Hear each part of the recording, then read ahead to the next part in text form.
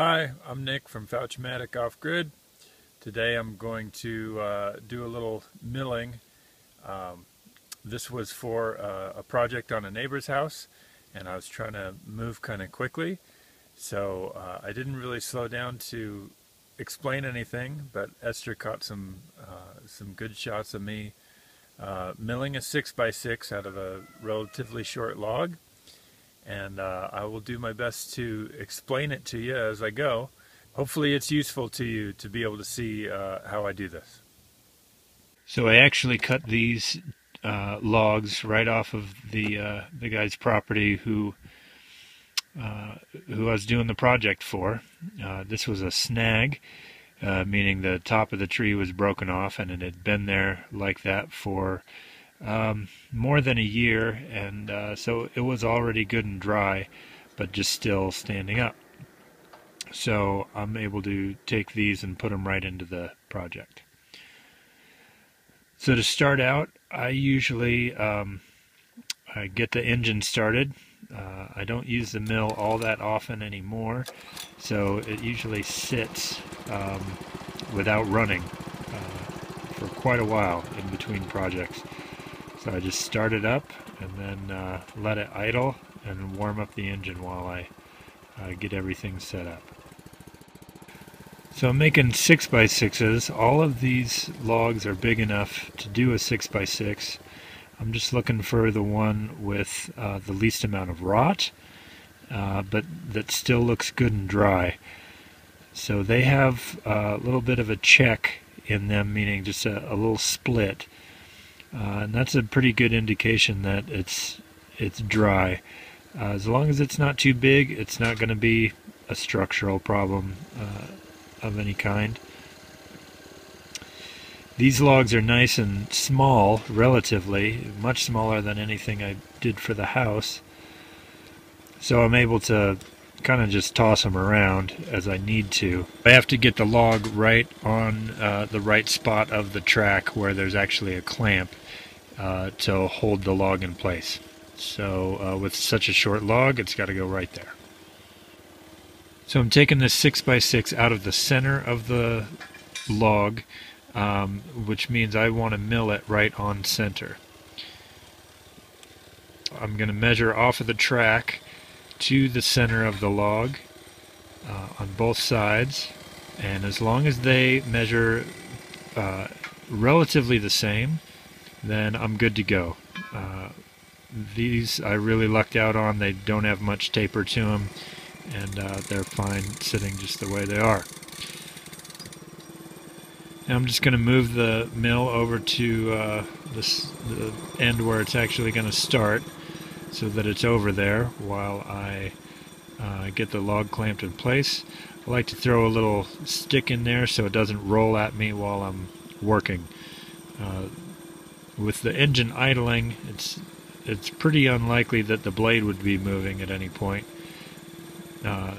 But better safe than sorry. I just don't want that thing rolling towards me while I'm trying to do the work.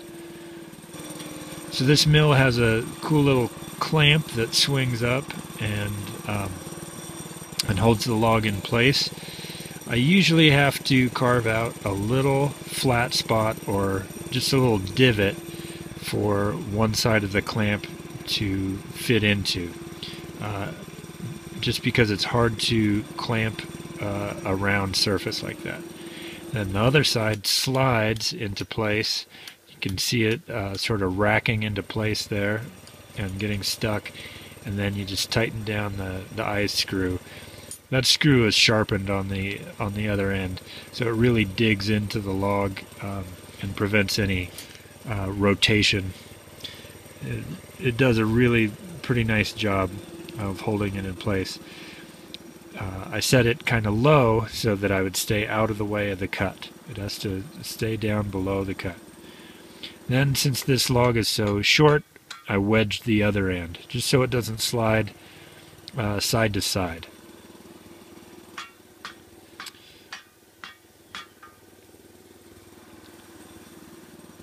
You can see the little divot there that I made with the hammer, and that helps that part of the clamp to dig in.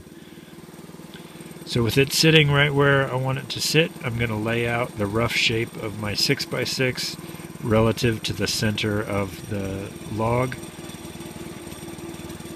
And I just really rough it out so that I have a couple of marks to go by, so I know roughly where to set the blade. Once it gets into setting final thickness, I make another mark. The reason why I mill it on center is that really the only way that it's going to deform as it dries is it'll twist, which is actually better than it taking a turn one way or the other. If you don't mill relatively on center, as it dries, it will change shape and in a uncontrolled way.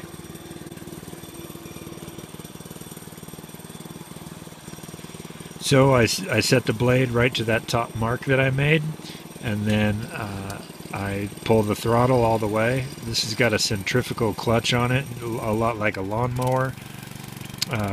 When it hits a certain RPM, the blade engages.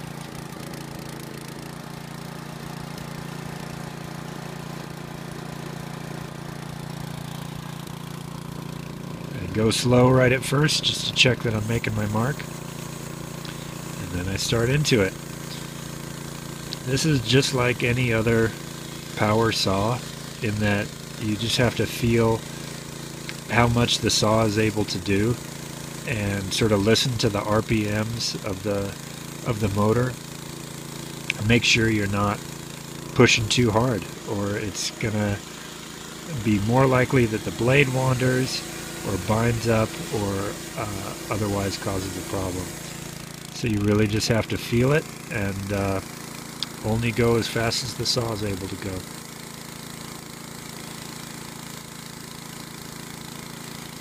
So that's it. That's that first cut, and then I take the engine down to idle again so the blade stops moving. I got a whole pile of those going. They make good firewood. I raise up the blade just a little bit so I'm not making contact on the way back. Mostly I'm just looking now for any rot or bug holes or anything that I wasn't able to see because it was inside the tree. That's my first look at what the inside of that tree looks like.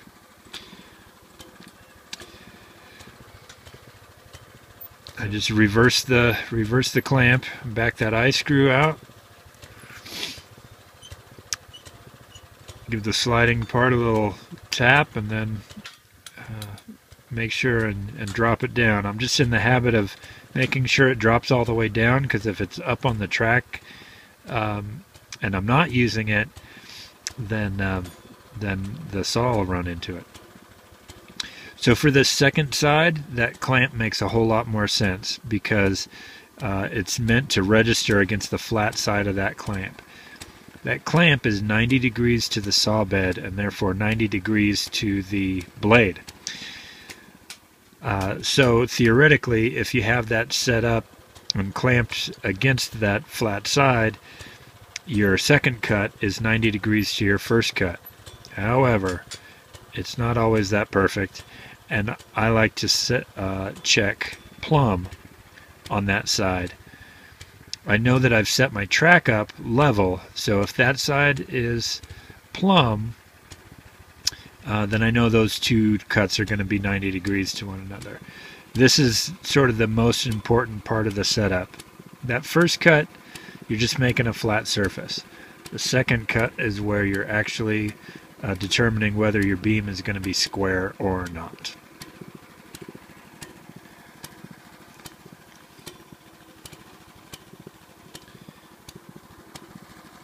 Now I just line it up to my other rough mark. Those are the marks I made before I even started. Set the blade spinning and then start into it. Now normally I would, when I'm doing a lot of milling, I'll actually peel the bark off of all the logs. I do that because it saves blade life. It lengthens the life of the blade. There's a lot of dirt and crud in the bark, especially if you've had to drag the logs at all.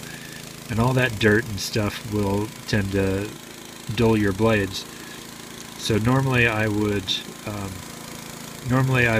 peel the bark, but this time I'm going kind of quick, and I decide not to do it.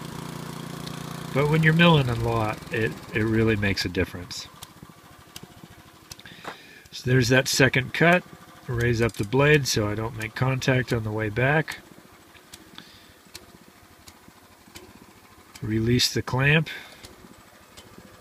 Now that's the last time I have to use that clamp, because once it has those flat sides, it's able to sit on the saw bed, and the saw bed has these little dogs that it slides up against, so that it won't move. The saw bed really just holds it right where it needs to be. So here I'm making my actual size mark, rather than trusting my rough mark. I make a pretty little tick mark and then try and go right to it.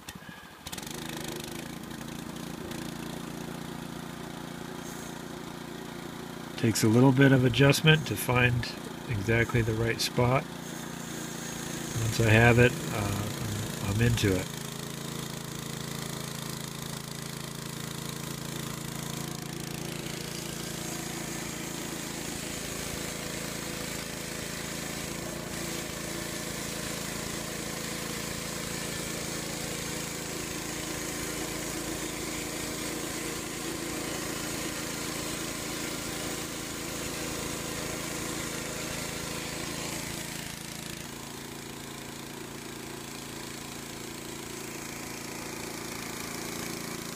I'm making sure to go nice and slow so that the blade doesn't wander.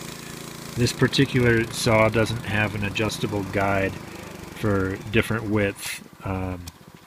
It always has the same amount of blade exposed, so on something narrow like this, it could wander. So here I'm making sure that I keep my blade set the same way for the third and fourth cut, because I want this to be a square piece. I just forgot and I raised it up a little bit on the way back, but then I reset it so that it's pretty much in the same place.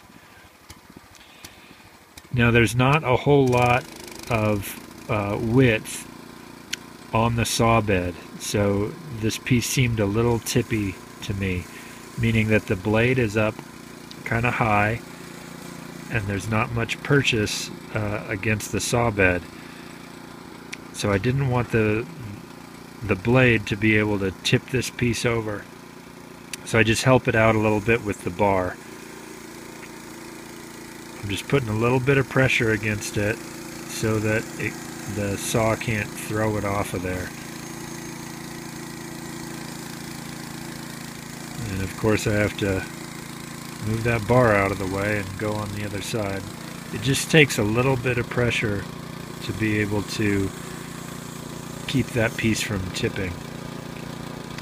I suppose if my saw bed were set up perfectly, maybe it wouldn't rock or tip at all, but it probably isn't perfect.